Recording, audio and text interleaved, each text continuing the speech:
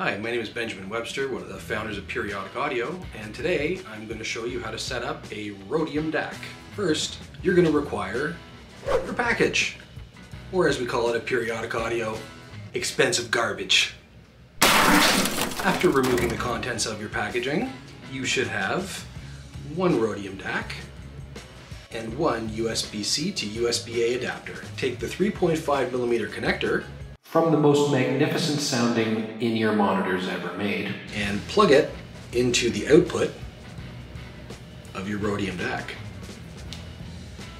And now, for the hard part, we're going to be using the USB-C connector on the Rhodium, and we are going to be plugging it into our device. Once you're all connected, all you have to do is hit play.